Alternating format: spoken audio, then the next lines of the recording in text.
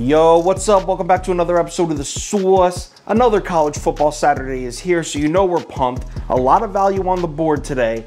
Right now, actually, as I'm recording this, we got Clemson-Syracuse going on. It's 14-7, got a little bit of a battle going on. Hopefully, Syracuse hangs on to cover that 13.5, we'll see. In this video, we're taking a trip down south to the SEC. We got Arkansas, Auburn, gonna be a great game. Let's go. Welcome to The Sauce.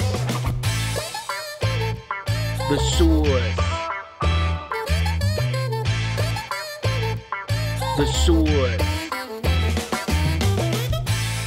Hey, get the sauce. All right, like I said, we got Auburn on the road here at Arkansas. Razorbacks laying 3.5 points at home here. And look at the action. Money is all over Arkansas. This is as of Tuesday morning early. And check this out. The books definitely react to the Arkansas money. Line jumps a whole point from 3.5. We're now at Arkansas minus 4.5. And check it out. When it hits 4.5, here comes a little bit of Auburn Tigers money. Not a lot, but we're up to about 28-29% of the money on Auburn now. So let's cap this game. If you subscribe to this channel, you already know the first step. We're running the numbers through the spreadsheet. According to the analytics, Arkansas should be favored in this game by 11.18. Pretty solid lean there on the Razorbacks. That's more than a touchdown lead on Arkansas. All right, let's run through a quick breakdown of this game, and we'll start with Arkansas. They've now dropped 2 games in a row. Good news, those games were against Georgia and Ole Miss, both on the road. That's a tough pair of games to play back-to-back, not to mention the week before that they played Texas A&M. So, yeah, I'm sure there's Hogs fans out there that thought they could maybe steal one of those 2 games. But overall, let's take a step back and look at the big picture. Those aren't the worst losses in the world. Now, the Ole Miss game was an absolute shootout. Came down to the last second. Arkansas scored, went for 2, went for the win, and didn't get it. In my opinion, if that game, that same game, is played in Arkansas, that the Hogs win that one. More importantly, we need to take a deeper look at this Georgia game. Georgia crushed them. Arkansas was held to just 162 yards of offense, 2.6 yards of carry. And if you're familiar with Arkansas's offense, you know that they have to run the ball. KJ Jefferson is developing as a passer, but they're still a ground team. They like to give the ball to Traylon Smith, KJ Jefferson run. They need to run the ball. Now, the reason we need to take a closer look at that game, the reason that's so important, you know who the highest rated defense in the SEC is? Georgia. You know who's second? Auburn. You know who the highest rated run defense in the SEC is? Georgia. Do you know who's second?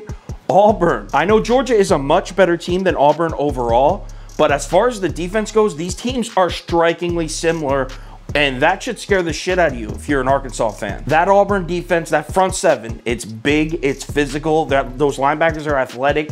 You cannot run on them, man. You can't run the ball. And what did we just get finished saying about Arkansas? They have to run the ball. I'm telling you, this is not, even though it's at home, it's not a good matchup for the Hogs here. Traylon Smith needs to find running lanes for Arkansas to find success. Now, the good news for Arkansas, yo, Auburn's offense, it sucks, man. And you could point the finger at one kid, Bo Nix.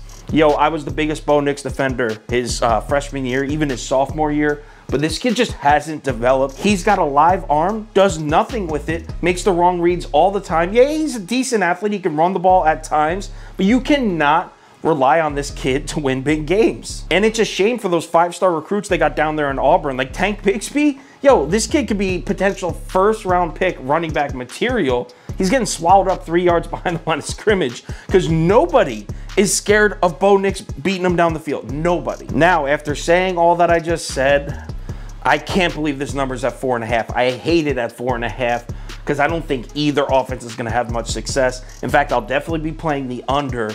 But as far as sides go, they're forcing me to pick Auburn here. There's no way I'm laying 4.5 points. Yo, Arkansas isn't going to beat them by a touchdown. I think Arkansas wins this game, but at 4.5, I just don't think it's a smart play to lay those points. I'm going to take Auburn. I'm going to put my money on Bo Nix, and I may end up hating myself for it. But, yo, 4.5, that's just too many points. Give me Auburn plus 4.5. I think that defense swallows Arkansas's offense up. Don't worry, this definitely will not make the top 7 bets of the day. I guarantee it. I'm just picking a side for a big game. This is not one of my favorite bets. Speaking of which, final ticket will be posted on KyleKirms.com at 10:30 a.m. Eastern time. It'll have my bet of the day, top 3 bets, top 5 bets, top 7 bets, parlay of the day, as well as every bet I'm making for the entire day.